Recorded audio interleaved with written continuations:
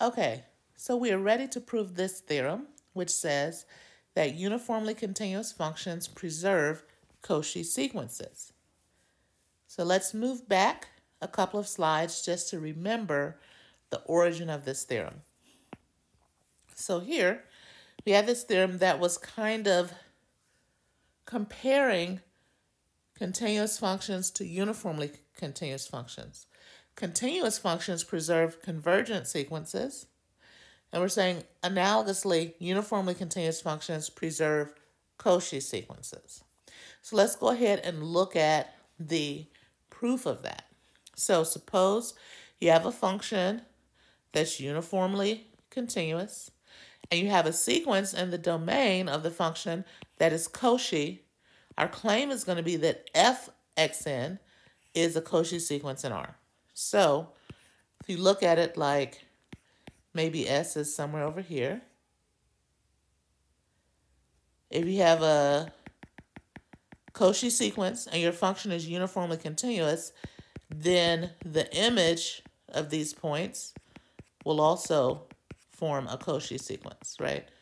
So these points over here will be Cauchy. So let's go ahead and prove it. And of course, in order to prove it, we need to know our definitions. Our goal is to show that Fn is Cauchy. So let's put in here, we want to show that for each epsilon greater than 0, there exists an index n such that n and m bigger than n implies the distance between f of xn and f of xm is less than epsilon. So that's what we want to show. And in order to do that, we're going to just say, let epsilon greater than 0 be given.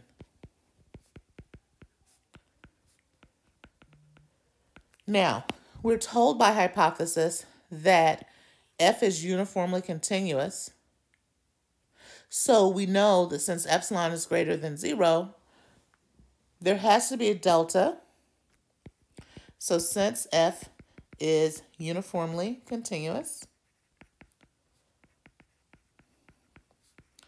on S and epsilon is greater than 0, there exists a delta greater than 0 such that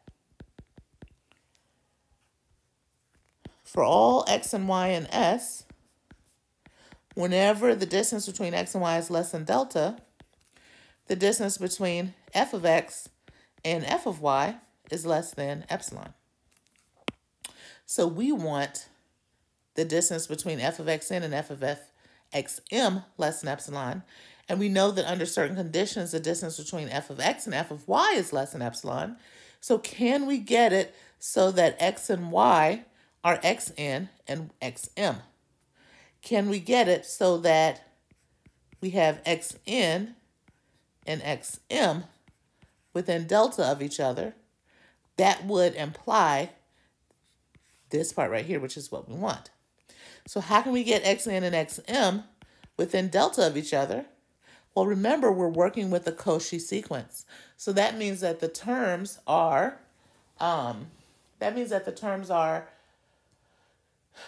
we can go far enough out in our sequence to have the terms be arbitrarily close to each other.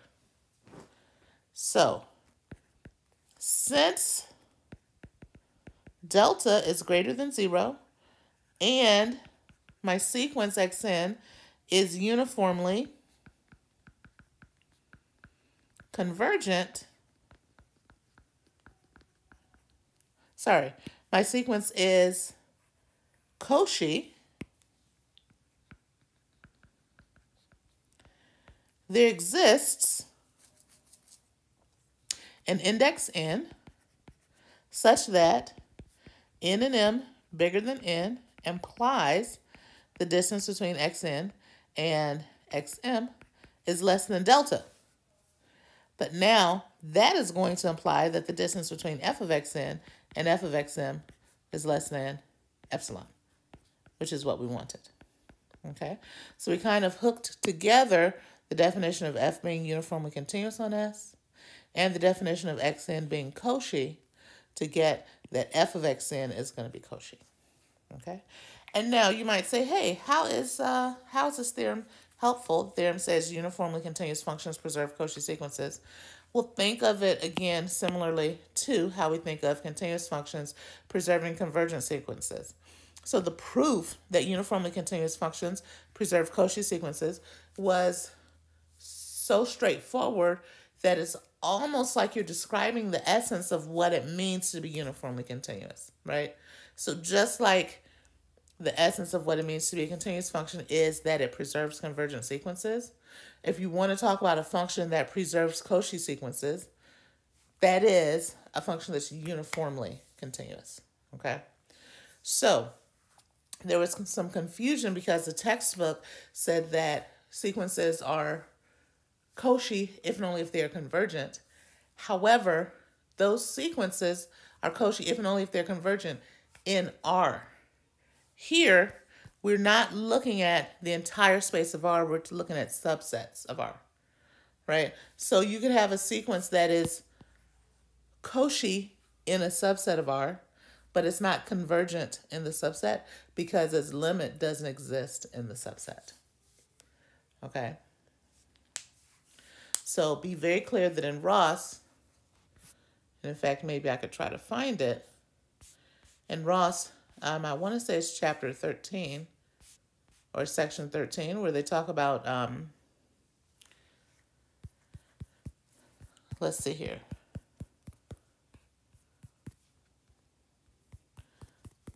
Where they talk about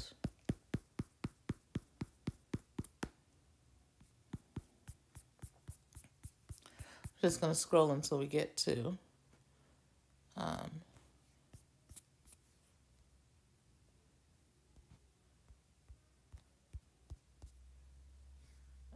okay. I can't find it, so I'm just going to have to scroll here. Cauchy sequences. Yeah, so see here, we're saying a sequence is convergent if and only if it is a Cauchy sequence. This is talking about in R. A sequence is a convergent sequence in R if and only if it is a Cauchy sequence in R. So you could have a sequence that's convergent. You could have a sequence that is Cauchy in S, but it's not convergent in S because the limit doesn't exist. Okay? So everything here is talking about your space being R. And remember, R satisfies the completeness axiom. If you switch to a space that doesn't satisfy the completeness axiom, then you're no longer guaranteed to have every Cauchy sequence convergent. Okay. And so the last thing I wanted to do was go back and prove, right, so we used that theorem there, and in class we did this.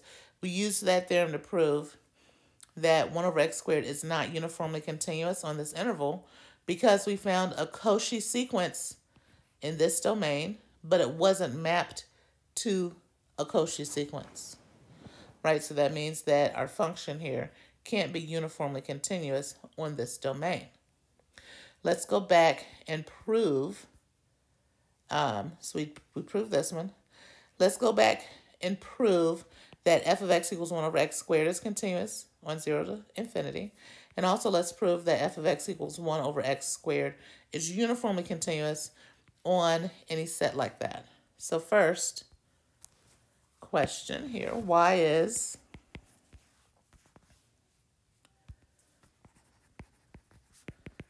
f of x equal to 1 over x squared continuous on 0 infinity? Answer. We'll use our sequential definition of continuous. So we'll say fix x naught in the domain. Suppose xn is in 0 to infinity and xn goes to x naught as n goes to infinity. Right? Then f of xn is going to be 1 over xn squared. And our limit laws state that xn going to x naught, x naught not equal to 0. How do we know that x naught is not equal to 0?